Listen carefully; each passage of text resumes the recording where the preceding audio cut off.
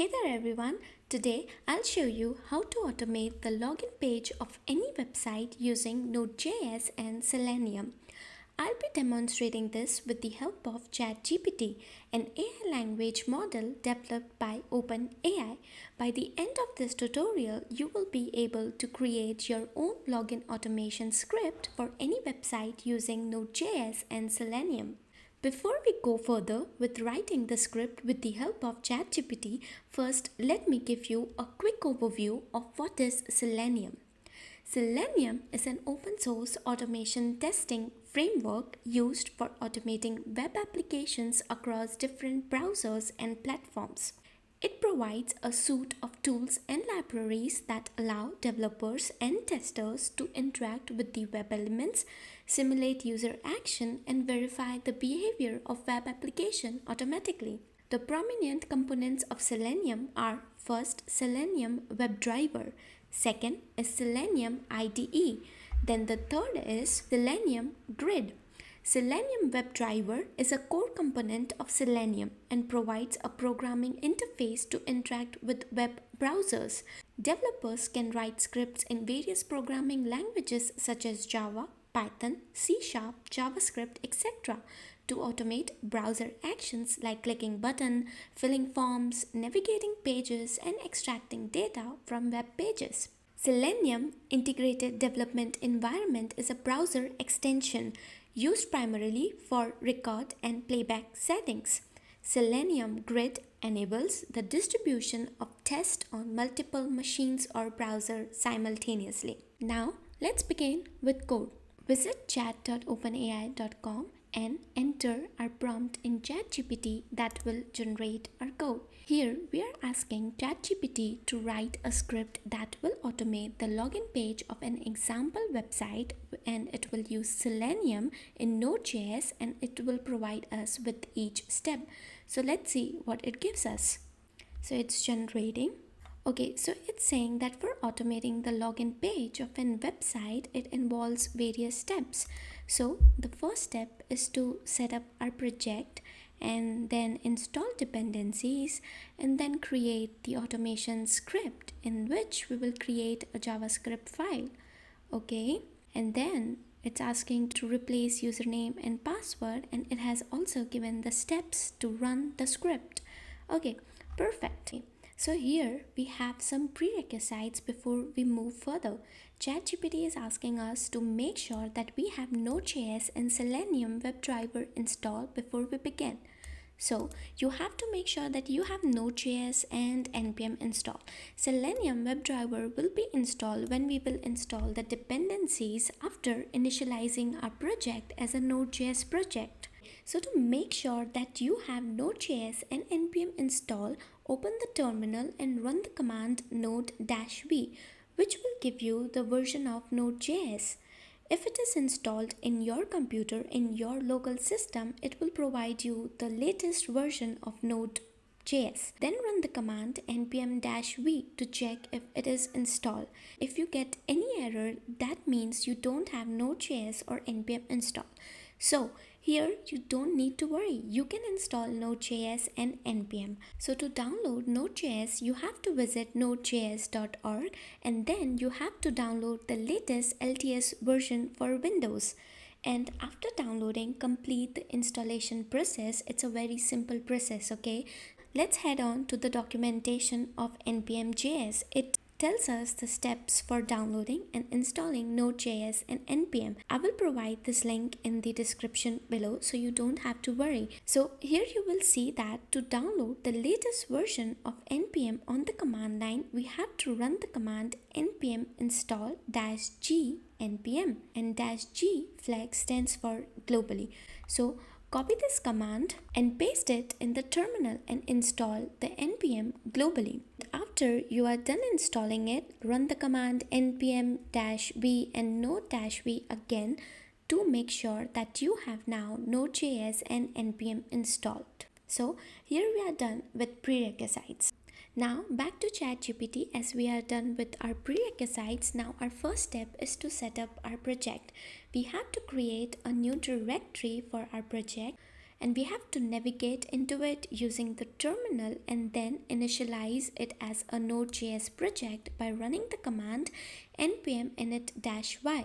But instead of navigating it using the terminal, what I'm going to do is I'm going to directly open my project into VS Code, and which is named as Selenium-automation, and using VS Code's inbuilt terminal, I'm going to run the command npm init-y to initialize my Selenium-automation project as a Node.js project.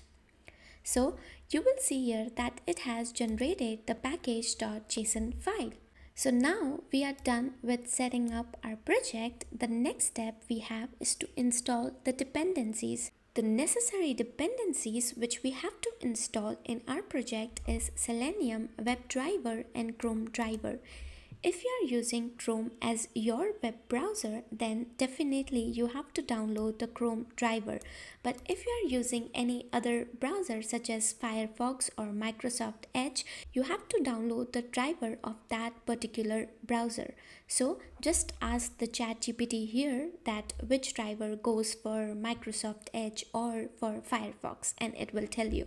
But as I'm using Chrome driver, what I will do here is just copy the code and paste it into my VS Code terminal into my project, and then let's click enter, and it will start installing the Selenium WebDriver and Chrome driver. So it's done installing our dependencies, and in package.json file you will see the dependencies here, Chrome driver and Selenium WebDriver. So now our next step is to create the automation script. For it, we have to create a JavaScript file, and you can name it anything. ChatGPT is saying to name it as automateLogin.js. Okay, so in VS Code, let's create a file and let's call it login-test.js. You can say login-automation, whatever you want. Okay, and let's click enter. And now let's bring the code from ChatGPT and paste it in our JavaScript file. So copy the code and let's paste it over here. Let me just close this terminal. So one thing we have to make sure is that we have to replace the username and password with the actual credentials, okay? And we have to specify the website URL, because I guess here it's using example.com. Yeah, it's using https example.com/login. Here we have to provide the website that we want to automate, and then the username and password. For this tutorial, I'm going to automate this website, which is practice.expandtesting.com, which is basically made for automation. Okay, and as you will see here that they have provided the username, that is practice, and password, which is set as super secret password. We are going to automate this website today. I just cannot use Instagram or YouTube for this tutorial, or else I might get into a big problem because it's against their policy. But one thing you should know is that this process will be the same as if you want to automate your website or any other social media. Now in our website URL, we have to replace this with the actual URL of our website, and here we have it. So let's grab this, let's copy this, and let's paste it over here. And then username is practice, so let's grab this and paste it over here. And then our password, which is super secret password, and then paste it over here. So we have replaced our actual website URL, then username, and then password. Okay, before we move further, let me just give you a quick overview of what this code does. Here, the code imports the necessary classes and functions from the Selenium WebDriver package and Selenium-WebDriver/Chrome. These are used to interact with the web browser and control its behavior. Then we are setting up the Chrome driver. This will initialize the Chrome driver using the Chrome driver path, and it will set the Chrome browser, which is to be used by the WebDriver for automation purpose. And then we are creating a new WebDriver instance using the builder class. It specifies the Chrome browser should be used for automation. And then we define the website URL which we are going to automate and the credentials like its username and password. And if by any chance you are using any other website instead of this website, you have to put the URL of it here in the const website URL variable and then its username and password for that particular website you are automating. Then we define an async function which is named as automate login. This function is containing all the logic which is used to automate the login process. Inside the async function automate login, we are using try and catch to handle any potential errors that might occur during the automation process. Await driver.get website URL will open the website which we are automating, and then the username and password fields as well as login buttons are located using the appropriate selector. So basically what we are saying here is that username field will have an element which will be named as username, and the password field will have an element which will be named password. And for the login button, we are finding that element by using a CSS button type equal to submit. That means that login button should have a type of submit, only then login button will work. Okay, we just have to make sure that we find the element by the name username, password, and then for login button, the button should have the type of submit. We will check this in just a few moments. And once we have got that element with the name username and password, we are using send keys here to send the username and password which we have declared above. This will send the username and password to the practice.expandingtest.com website. And then the login button is clicked using the click method. Now what this line will does it will find the specific element once we are logged in to the page, and if we are logged in and if the login is successful, it will console log login successful. And if by any chance error occur, then in the catch we are using console.error, and then whatever the error will be, it will be console logged. Okay. Here we have to specify that for which element we are waiting. Okay, I will tell you about this in just a few moments, and then you can set the timeout you want. And in the finally block, the WebDriver session is terminated using driver.quit to close the browser. Finally, we call the automation function to initiate the automated login process. Okay, so as we have got the quick overview of what this code does, now the next step is to make sure that these input fields for username and password does have the name of username and password in their HTML. Okay, and then this login button do have the type of submit. We have to make sure. So how we can do that is just right click and click on inspect, and then in DevTools we have the element import which is named as username, so we don't have to change it in our code. And then for password, we do have the name of password for this input element. Now let's make sure that this login button do have the type of submit, and here we have it, this button, and it does have the type of submit. Okay, now you can see here that we found the user field. It has the name of username in DevTools, and this password input do have the name of password. So basically this is right.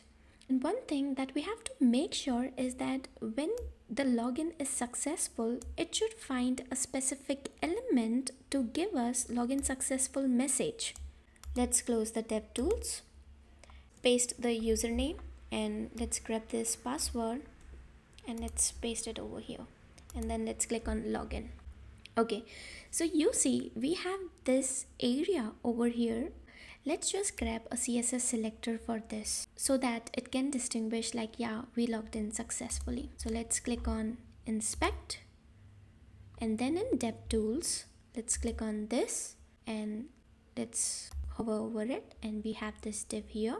And you will see here that in CSS, it has a CSS property named as alert-success. So let's grab this and paste it over here, and make sure that it does only have one period. Okay, so what are we basically doing here is we are just saying that once the login is successful, you should have this CSS present on that web page, and if it is, just console log login successful, and if it does not find this CSS, it will throw an error.